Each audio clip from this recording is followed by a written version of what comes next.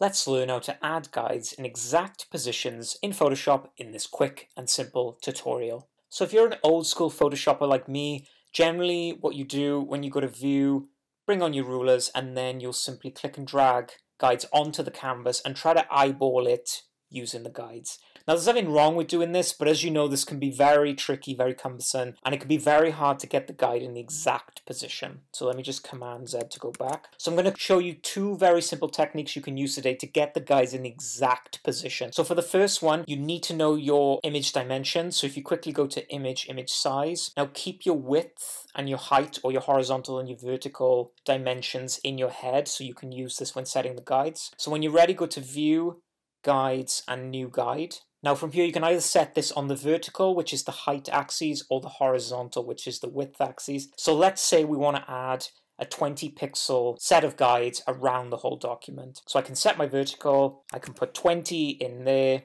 I'll leave the color as blue, I'm happy with that, and press OK. And there we go, I've added an exact guide. Now if I want to do it from the other side, and I can't quite work out the math in my head, that's absolutely fine. If you go to View, Guides, New Guide, and then what you can do then is put in the full width or height of the document. So in this case mine's 1080. You obviously want a 20 pixel guide, you can put -20, and then if you press OK, then it will give you the guide coming in from the other side, and you can repeat this for the horizontal axis. And there's other things I can do with this as well. So for example, say I want to add a guide to the center, I can go to View, Guides, New Guide, and then say on the vertical axis I can put 1080, again that's the full width of the document, and then divided by 2, press OK, and then it adds a guide at the halfway point. So using this technique you can add individual guides at exact and specific points without having to drag them on the canvas and eyeball it. Now the second method I want to show you, if I just Command Z to get rid of these guides, if you go to View,